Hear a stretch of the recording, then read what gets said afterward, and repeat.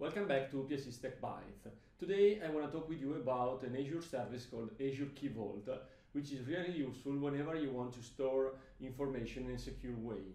In fact, the Azure Key Vault is a storage on the cloud, a secure storage on the cloud, which, for example, from a SharePoint perspective, can be thought as a good replacement in some use cases for the secure store service. It is a service which is based on a set of access control lists that you can define to authorize users or applications to access the secure information that you have inside the Key Vault. There is a full logging system to have full control of who is accessing what in the storage, as well as a history of all of the information that you store in the Key Vault. From a use case perspective, you can think about the Key Vault as the good place to store information like access tokens, refresh tokens, password, connection strings, and all the stuff which needs to be stored in a safe and secure way. From a developer perspective, you can consume the Key Vault from many platforms like .NET Framework, Python, Java, and whatever else more in general, as long as you use the REST API provided by the Key Vault. And from a development perspective, if you want to start using the Key Vault, you will first of all need to create a Key Vault service instance. Then you will have to register an application if you want to consume it through an application, and you will have to register the application in Azure AD to authorize that application in the access control list of the Key Vault. And using the API of your choice, you will be able to consume the Key Vault, so you will be able to read and write keys and information related to those keys. So let me move to the demo environment as usual, and let me show you how to play with it in practice. So here we are in the Azure Management Portal, and we are in the Key Vault section. As you can see here, I have already created a Key Vault instance, but you can create your own by clicking the Add button.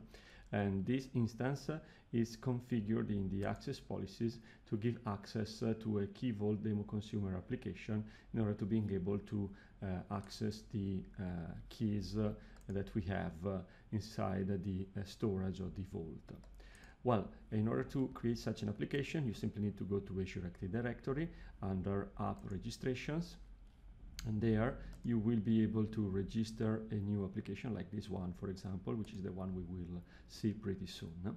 In the manifest of the application, I decided to store a key credential section in order to being able to access through an app-only identity based on an X509 certificate, which will identify my application. And I will be able to use this application to access the Key Vault. So let me switch to Visual Studio and let me show you a sample, really sample console application. This application, from a packages perspective, if we go to NuGet, is using ADAL for the authentication part of the story, as well as the Microsoft.azure.keyvault package and all of its dependencies to being able to access the Key Vault. As you can see here, we have ADAL too. So in the application, what we do is simply to get from the certificate store of my machine the X509 certificate that I can use to authenticate against Azure AD. So we simply get a certificate from the store.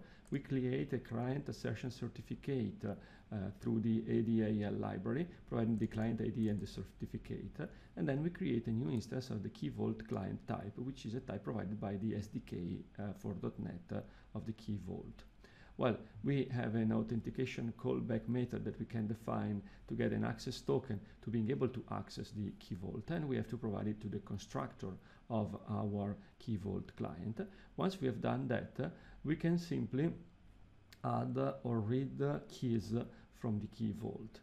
In order to add a key, we simply create a fake and a dummy global unique identifier as a unique key for our item, for our key that will be stored in the Key Vault.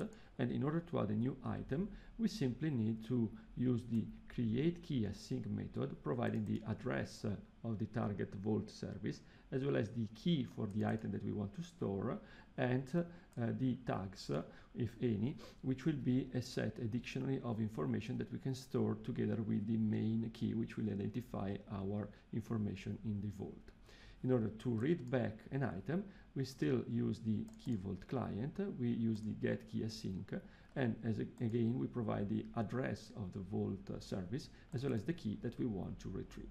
We can also make a full retrieval of all of the keys in the storage and some other useful operation. But those are the very basic operation that you need to do in order to read, update, or write an item in the Key Vault. If we run this application with just a Ctrl F5, so without debugging the application, you will see in the console window that we stored key 1 value 1, key 2 value 2. In fact, from a code perspective, we store those information here and we read them back and we go through them with a for each. If I go back to the Key Vault, we can see that inside the Key Vault instance that we have, in the keys section, we have a couple of items, the one we just created and one I created before. And if I click on it, I can see that this item has an history. And in the history, we have just one item with 2 tags. And those 2 tags are the item I created. So key 1 value 1, key 2 value 2. And the same for the other item, because those items were created using this application. This one is the one I just created. So that's it, pretty easy. You can see full logging, you can see full history of the items, you can store safe information. Keep in mind that there are some limits in the number of items that you can store as tags, as well as in the size of the items that you store here. But on average, you can store all the most useful information like access token, refresh tokens, connection strings, and all the stuff I told you. So pretty easy, pretty secure, and pretty convenient. Thanks for watching this video. I hope you found it useful, and I'm looking forward to seeing you next week. Thank you.